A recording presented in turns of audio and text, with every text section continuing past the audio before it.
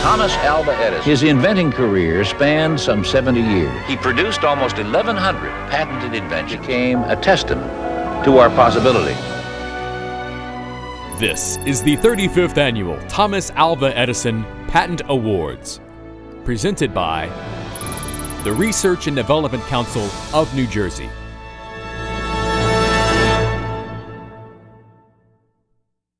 My name is Alexei Shikhmin, and I'm a researcher in Bell Labs working on active antenna arrays. I'm Thomas Marzetta. I am the group leader of large-scale antenna systems at Bell Labs.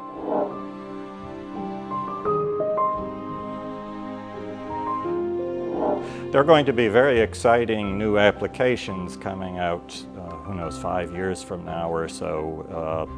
Young people send photographs back and forth to each other constantly via wireless handheld devices.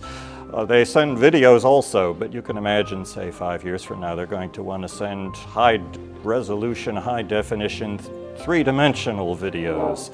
So what that's going to do is it's going to force the wireless infrastructure to carry maybe 1,000 or more times as much data in the future as it does now.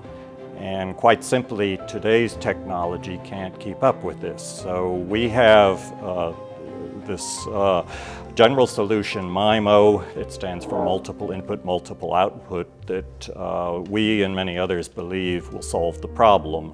Our specific invention falls in the category of what we call massive MIMO. What distinguishes massive MIMO from today's systems are today's systems, you transmit a lot of power, but over very wide angles. It's just almost indiscriminate transmission of power.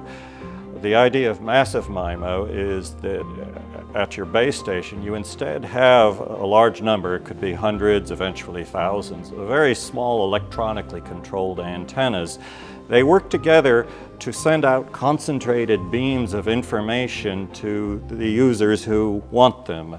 And you don't waste power sending it in other directions. We got the first look today at what Apple says is the next big thing, the new must-have device that takes the iPod even further, we are told. CNBC's well, when iPhones and iPads came out, there was such a huge and unprecedented or unexpected demand for them that some of the service providers were just being overwhelmed. They couldn't, their wireless infrastructure couldn't support all of this proliferation of these very attractive, exciting, sophisticated devices. So you're just going to continually see that. There are probably many more people working on applications than are working on communication theory and communications infrastructure.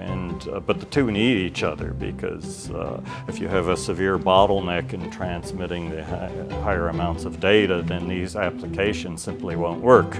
Well, we hope that eventually it will be accepted as a standard, and Alcatel-Lucent will start building base stations using this idea, and Alcatel-Lucent will be selling those base stations. Maybe Tom can That's more or less the business idea. It's Alcatel-Lucent is still to a great extent an telecommunications equipment manufacturer, and of course they support also the usage of that equipment.